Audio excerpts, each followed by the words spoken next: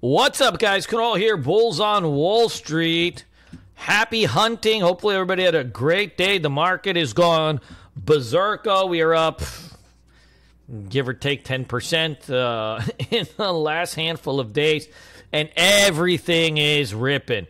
It's what we call a line drawers market, where you draw some lines on some charts and things go higher, and you're like, whoa, I must be really good at this, right? And you get a few months of the year where it's like this, and so it's good to capitalize and, do what you can, because it's literally that kind of market. It doesn't stay like this, so just be mindful. Let's talk today about where the indexes are and where we can go, and then, of course, let's kind of go into the watch list. I'm going to have a little bit of a shorter watch list because I think, we're kind of getting into some extended territory where your watch list is going to look abnormally large. I mean, it's just going to look huge. But I think, I went through my scans and it was like hundreds of good-looking stocks, right? So we can't really roll with that. So a couple things I want to just mention. We are at a 94 stochastics in the market. Stochastics is a measure, just one of many measures of overbought, oversold, like MACDs and so on and so forth, different oscillators. That's one measure of overbought, oversold. I use Bollinger Bands as another way to measure overbought, oversold in terms of just how far a particular market is stretched, and so you kind of tend to hang out inside the range of the Bollinger Bands as you're kind of moving in normal volatility. So, but when you start to kind of break out of it, you're starting to get into some expanded zones, right? So we're triggering an overbought reading. And look, we've been overbought for a few days. You can stay overbought for long periods of time. So that doesn't mean anything in itself.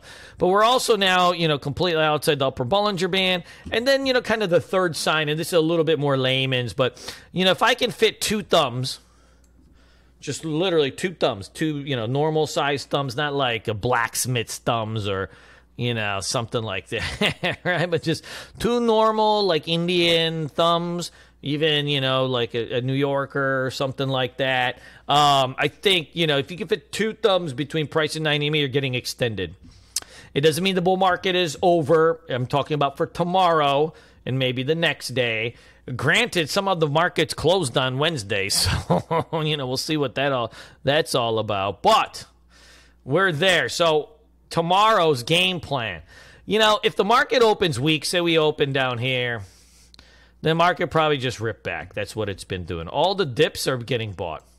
But if by just happy-go-lucky standards, if the market gaps up tomorrow or has a slightly up and then kind of pushes into, the morning, it sets us up for a nice one-day rug. The 90 EMA is at 472. We're at 485. So what if we got to 490, right? It gives 20 points here. It's about, 4% into the 9 EMA. That's a lot on an index. And so I think that's the game plan for tomorrow. So even though every stock looks good and they're running, you want to be careful for tomorrow, because when everything looks good, oftentimes things can get nasty. And this was the trend of trends. I mean, I don't have much to say about this, look at the freaking options pricing on some of this stuff. It's like, QQQs are up, they go 10x. You're sitting here at 23 cents on these 482s, and it's like, you take this flag breakout or something, and it's like, hot dang, right? You have all of this, action that's happening. And so you want to just be really, it's just incredible range, right? So we're into it. Press it as long as you can. But we just have to be careful that we are getting into some territories. If we gap up, we take this market down, all right? That's just the nature of the game. If we gap up, we take this market down. If we don't gap up, then, we're going to come in and kind of long things and do all of that kind of stuff. So top of the list, if we gap up, I think is this, MU. This one's, about $10 off its 9 EMA. I think that's it's just an easier trader than NVIDIA for me personally. I wouldn't say it's parabolic or anything. It's just a trade. I think it's just easier to trade than, NVIDIA. But NVIDIA had its first kind of down day. So this is another one, right? Where it's if we get a strong open and then we fade off at, double top or something at 133, I think we could take something like that down, right? And if we need to, you know, we have this like AVGO, right? And this is probably a little bit more expensive, but you got 1 day, 2 day, 3 day, 4 day, 5 day, 6 day, 7 days. If it gaps up tomorrow and you're on a day 8, then you've got to take this down for moral reasons, right? July 4th is coming. Like, we've got to go in and show these stocks what American justice looks like. And I think we're going to get the gap up in some of these. You know, you can't read too much into after hours action. It's always a fugazi, but right, you can see this MU's pushing a little bit, and you know, you're getting all of this kind of stuff. So those are the ones that I want to short, right? And so I'm going to keep it just real short. Haha, get it, pun intended. Now, if we need shorts, we just want to take down a couple semiconductors. No ifs, ands, and buts about it. Beyond that, you know, there's a lot of good-looking longs if the market opens weak. This Dell, you know, what we want to do is find stocks that just started moving. This Dell, I mean, if it gets over this gap fill spot, I mean, it's going to, you know, it's got the boots and the coots right here. 145 is just a huge spot, guys. Test, test, test, right into the gap. You're right in the bone zone right now. Like, that's a good-looking, God-fearing Christian stock right there, you know. Wolf Nation, you know, I was posting this a little bit earlier on the Twatter, but 420 was a big breakout. Damn, big ripper, right? This is how you want your stocks to look, right, into boxes. So week open on this, I think that one looks good. CLSK, right, broke its range today. I think if it can take out this 20, you're going to see a speed up in this bad boy. Let's keep an eye on that one. Palantir, big push over here. You're starting to get into, let's pretend. So look, we're artists as traders, right? Let's pretend that this thing here never happened, all right?